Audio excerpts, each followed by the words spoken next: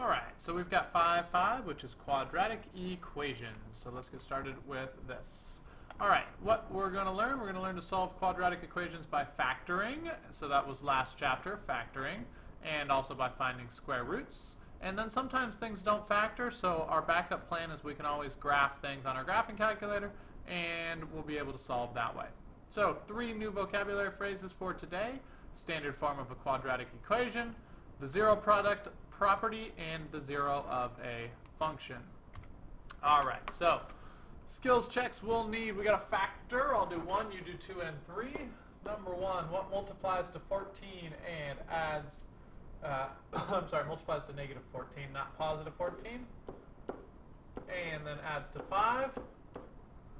And so on this one we could go 7 and 2, where the 7 is a positive and the 2 is a negative. 2 times 7 is 14, 7 times negative 2 is negative 14.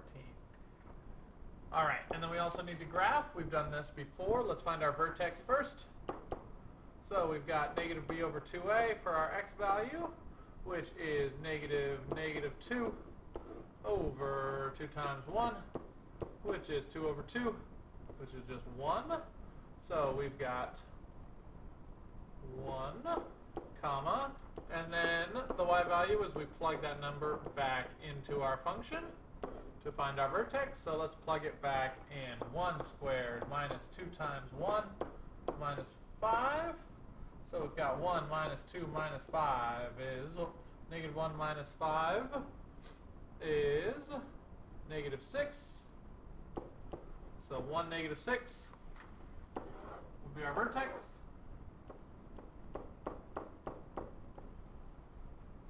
And we know that we're going to cross at negative 5, 0, 5, because that's our C. Our vertex was 1, negative 6, so that must mean our third dot is going to be 2, 5 because of symmetry. There we go. We've got ourselves a parabola. You see if you can do 5 and 6. Alright, solving by factoring and finding square roots. So we have our standard form, right? We have A, B, and C. And so when we factor this, okay, when we get them factored here, then each term, x plus 3, could be equal to 0, and x minus 7 could also be equal to 0. Because remember, 0 times anything equals 0. So we get to set each term equal to 0. So let's solve this all the way through by factoring. So we need to get 0 on one side. So we're going to add the 15.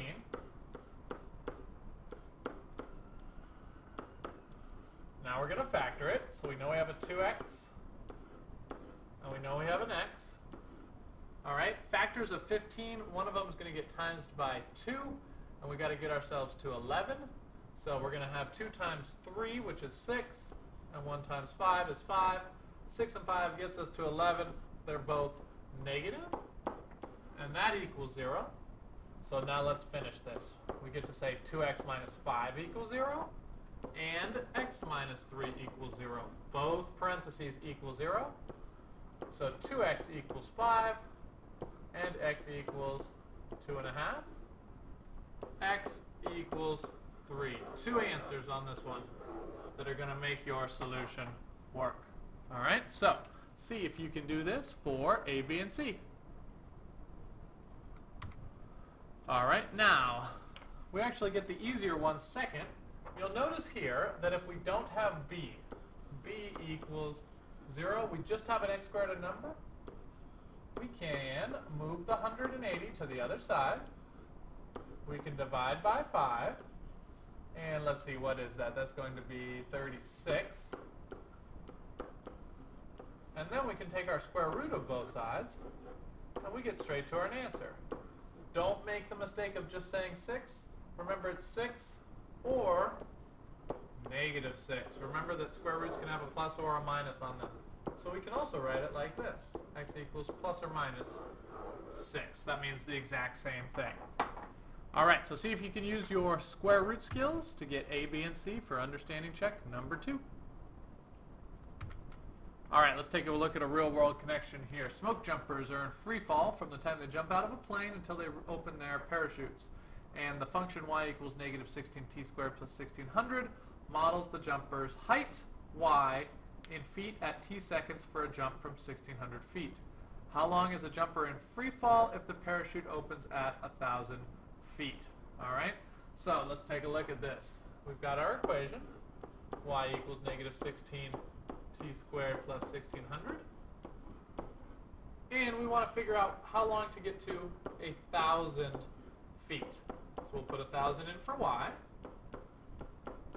And now we need to get all of the t squared on one side and the numbers on the other. So we'll minus 1,600. And we're allowed to do this because there's no t. There's only t squared. So minus 600 equals negative 16t squared. Let's divide both sides by negative 16. And so 600 divided by negative 16. Let's see what we get here.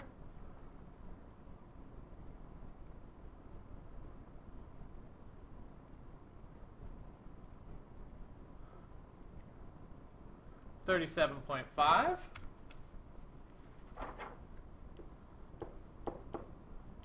equals t squared. And so how do we get an answer? We're going to square root it. And so 37.5, square root of that.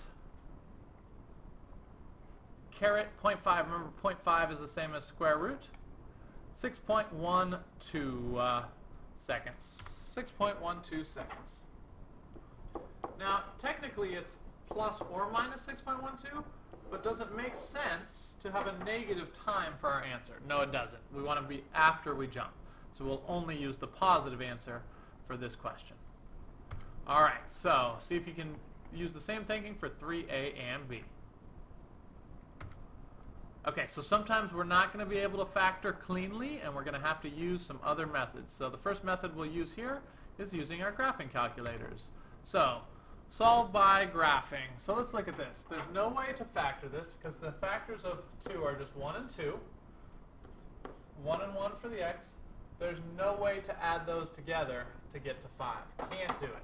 So what we need to do instead is we need to put this in our graphing calculator. Move this over so we can see it. So let me walk through the steps. Y equals, to get to our equation screen, x squared minus 5x plus 2. Now we have our equation. I'm going to go to my window, make sure my window is decent. I like to always start with negative 10 to 10 and negative 10 to 10 for my y min, y max, x min, x max. Let's go ahead and graph it and see what happens here. All right, so we're trying to solve this. We're trying to figure out when all of this equals 0. That's when the y equals 0. So we're trying to find right here and right here. Where does it cross?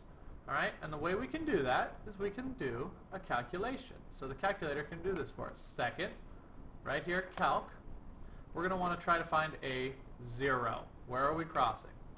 And here's how it works. Left bound. So we need to see the flashing cursor.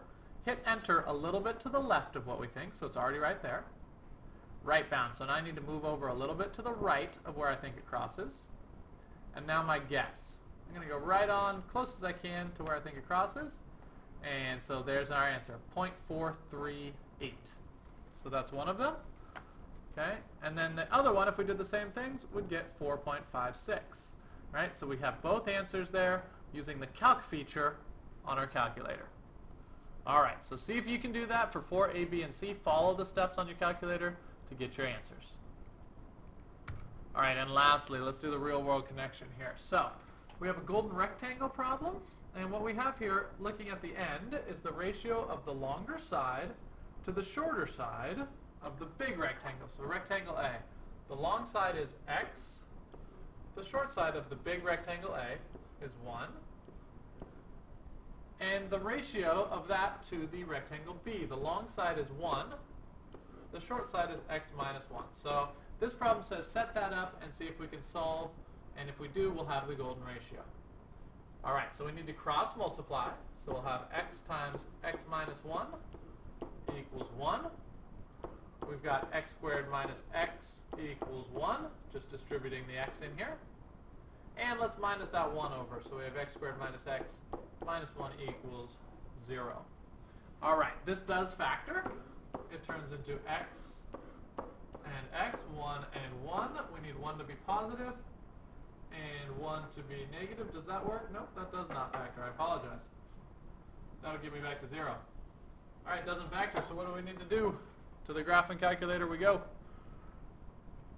Let's plug this in. X squared minus x minus 1. And we'll go ahead and graph that. And on this one, we really only want the positive answer. So I'm just going to go and find the 0 for the positive answer. So a little bit to the left, right about there. A little bit to the right, and then right on. And 1.618 is our answer. All right, so last one here.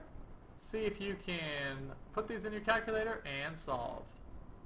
All right, any questions, make sure to ask in class, and good luck with these problems.